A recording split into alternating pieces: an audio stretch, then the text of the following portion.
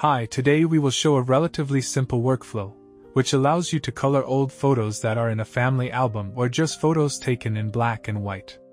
Because I work with family photos, which usually mean a lot to the relatives.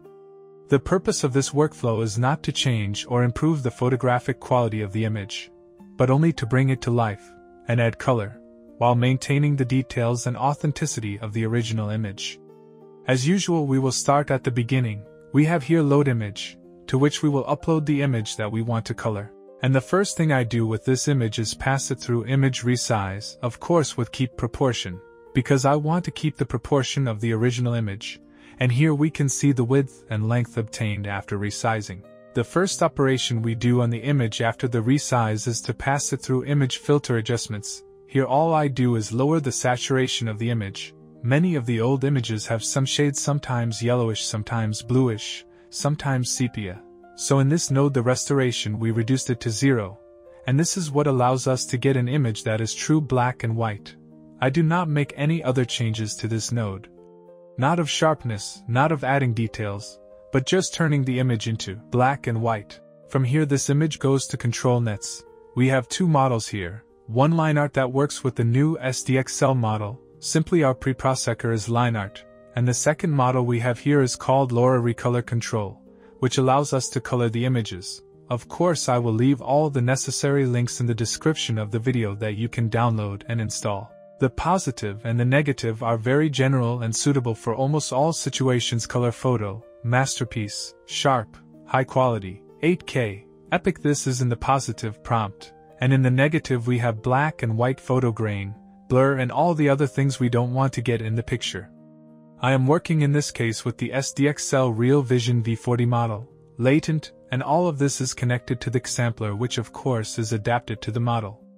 And this is the resulting picture. Now if you pay attention, and we look at the small details, you can see, for example in the area of the clock, that we slightly changed the shape of the original clock. If we also look at the mouth, we can see that the shape of the mouth is also changing.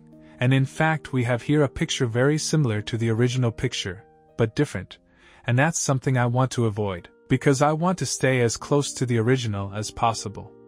And for that we have this node image blending mode, which allows me to mix pixels from two different images according to certain modes, very similar to Photoshop and other editing software.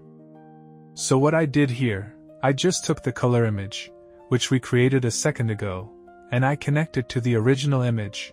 As you can see here, after we resized it, I take the black and white image and mix it with the color we got in the painted image, after we did the recolor, and this allows me to get exactly the same details as in the original image. Notice, so there is no change in the shape of the clock, or the shape of the mouth, or the shape of the girl's mouth, but we only contain the color on these pixels. So we stay exactly with the original image, only with new colors that we added to it. And after we get the desired result, I send everything to upscale, because we want to change the original image as little as possible.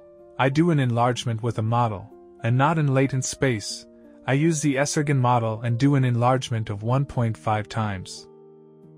And you can see that in terms of details we are very close to the original image. The workflow is quite simple. You will of course find it in the description of the video, and you can play with it and use it with your photos. So I hope you learned, and we will meet in the next lessons. You are of course welcome to subscribe to the channel, ask questions, and like if you liked it. And most importantly, have fun. Bye.